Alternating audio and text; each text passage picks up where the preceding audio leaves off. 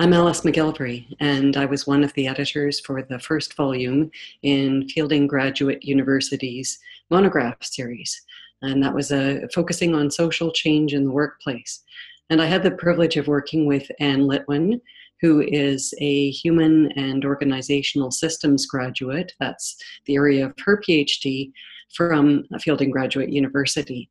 And when Anne came into the degree, she brought with her extensive experience with workplace dynamics, especially around gender and women's perceptions and ways of working.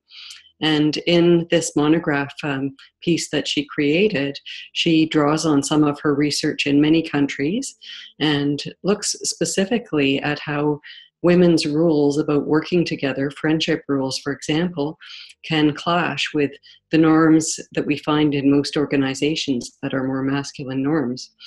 So that clash can create some interesting dynamics and difficulties that lead to misunderstandings and perhaps problems with, productivity and morale and engagement and things that we all care about as organizational practitioners.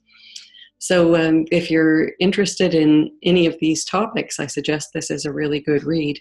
Anne brings all kinds of ideas about what to do with her findings, which were wonderfully consistent across several cultures, including the importance of working very consciously on positive relations between and among women in workplaces, and how that can be, in fact, a political act.